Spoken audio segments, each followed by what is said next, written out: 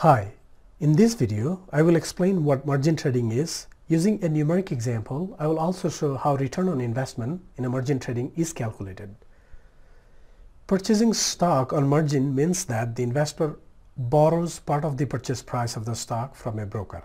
Therefore, the margin in the account is the portion of the purchase price contributed by the investor. The remainder is borrowed from the broker. In other words, margin refers to owner's equity in a margin account.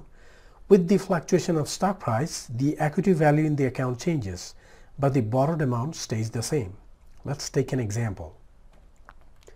D trader opens a brokerage account and purchases 300 shares of Internet Dreams at $40 per share. She borrows $4,000 from her broker to help pay for the purchase. The interest rate on the loan is 8%. Now, first question. What is the margin in D's account when she first purchases the stock? The stock is purchased for $40 each, which is 40 times 300 equals 12,000. Loan from the broker is 4,000 and equity or the margin in the account is 8,000. If the share price falls to $30 per share by the end of the year, what is the remaining margin in her account? Again, if the maintenance margin requirement is 30%, will she receive a margin call?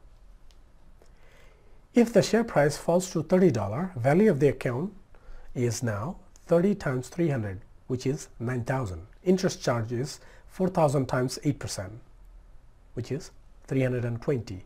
So the equity of the account is 9,000 minus 4,000 minus interest charge, which is 4,680.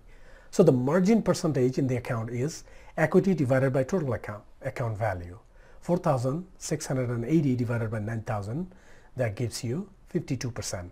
Therefore, the investor will not receive a margin call because 52% is still above the margin requirement of 30%. Question number 3. What is the rate of return on her investment? Rate of return is calculated based on the following formula. Ending equity minus initial equity divided by initial equity.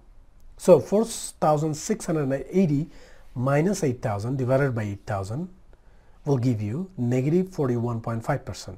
So the investor has a loss of 41.5% on her margin investment. Thanks for watching.